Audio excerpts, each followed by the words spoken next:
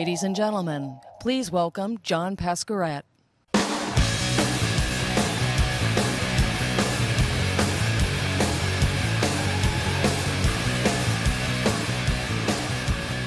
right, good morning. Welcome to day 2 of NIWeek. Hopefully you enjoyed yesterday geeking out to all those new products and technology and had a chance to refuel last night on 6th Street, because we're going to go right back at it today in day 2. Now, for those of you that are newbies to NIWeek, I want to explain our keynote strategy. Yesterday was all about shipping products. So we came up with some very smooth, flashy, and in some cases electric demos to show off these new products in action. Today's a little different. Today's going to look something like this.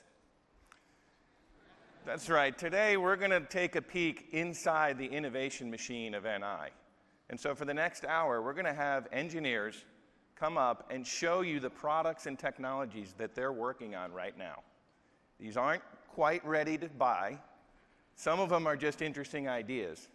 But we're excited to show you a little glimpse into the future with these demos. And these are the real engineers working on these products, so we'll give them a break. Sometimes it can get a little rough. That's the point. We like to push the edge on day 2.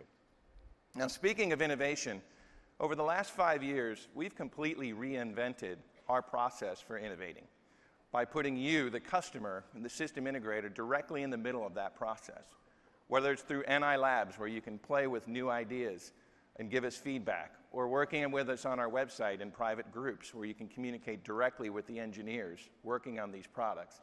And then this year, we saw how Idea Exchange was a driving force in driving the new features of LabVIEW 2010. In fact, today, you'll actually see a few partners and customers up on stage talking about some of these new technologies in the process of being developed.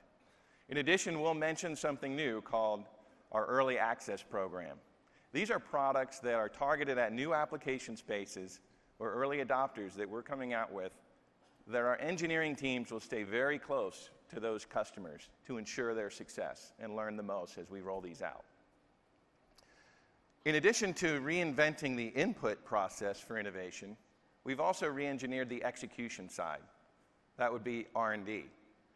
It's no longer a few guys in Austin cranking out new products. We're taking advantage of the incredible workforce available around the globe. And as you can imagine, this is a pretty big operation. All of these engineers wearing NI shirts on their chest are working together to provide the platforms that you can take advantage of.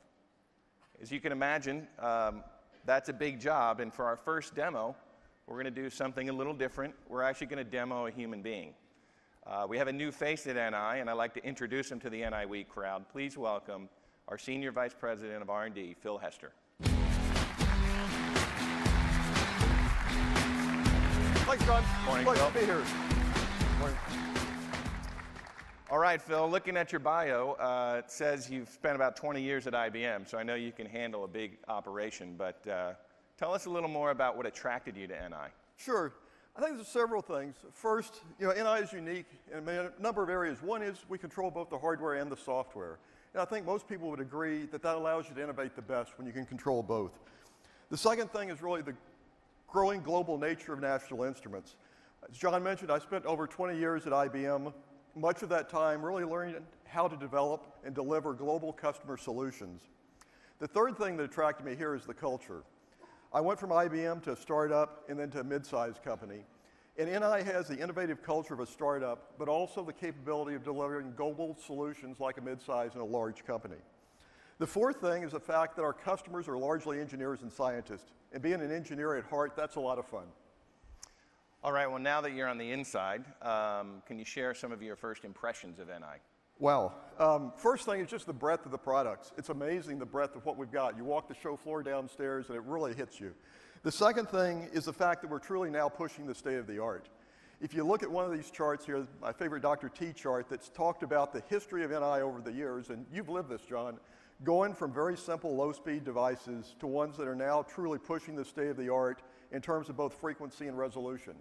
You look at some of the RF products, the optical products, and a number of the others you'll see on stage today, and those truly are pushing the state of the art. And as we push that state of the art, it also drives us in other areas, such as global support, repair, and calibration. So we're working on that. And then, there's really not a bits versus frequency chart for software. But if there was, LabVIEW would be at the very edge of pushing the state of the art. And so that's exciting from a software standpoint. And then likewise, we've got very simple software offerings like Instant DAC to allow us to instantly get going on some of our simple DAC measurements. And then we've got dozens of software products in between. All right, now, looking forward, what kind of opportunities do you see at NI here? Well, John, there's lots of opportunities here. Continue to develop the products that we talked about, but also really understand the breadth of what our customers are doing with the products. It's really evolving quite a bit. We've got engineers and scientists that may be doing research on the latest communications technology, that need high-performance FPGA technology and the latest software to model that, to more and more customers that are taking our products into a production environment, one that has to be reliable 24 hours a day, 7 days a week. And the challenge is really how do we deliver both the latest features and functions, but also deliver a great set of products that are highly reliable. And that'll be a journey for us. We'll work with our customers to understand how to do that. And then finally, as we look at how to develop these solutions, growing our partner relationships, being able to build larger, more complete solutions for customers that are demanding really high-end systems and solutions. All right, Phil, I'm not going to let you off the hook that easy. Now that you've been here a while, what do you see that we can improve on? John, I think it's really continued doing what NI has been doing, platform completion, continuing to develop a broad set of products. But the one thing that I guess I would add in addition to the feature and reliability challenge is that of usability. I think it's important that we focus on usability of our products, regardless of whether it's the engineer or scientist in the lab or it's a production test engineer. We've got to really work on usability. Okay, so this isn't actually your first NIWeek. Last year, you were kind of lurking around as a consultant. So now that you're in place, what do you want to accomplish this week? What was that word, John? How did you describe how I was here? What was the word? You were lurking. I mean, no one knew what you lurking. were doing. You're a marketing guy, right? That's right. Well, I am. As I mentioned, I'm an engineer and R&D guy, but even I can come up with a better word than lurking. I guess what I would say, and I'll stick with your L themes here, I'm here to look and listen. And really, I want to listen to what you have to say about our products. I'd like to know what you like about them, but more importantly, what you don't like about them. What do we need to do different? I'd also be willing to bet that at least one of you in this audience has an idea for a product that's not on a roadmap. So we'd like to learn a lot about what do you want us to do beyond what you're going to hear about today. All right, guys, so there he is. Have at him with your ideas. And Phil, I just want to one last time welcome you to NIWeek and welcome you to NI and LabVIEW Woodstock. So Woodstock, peace, brother. About time. All right.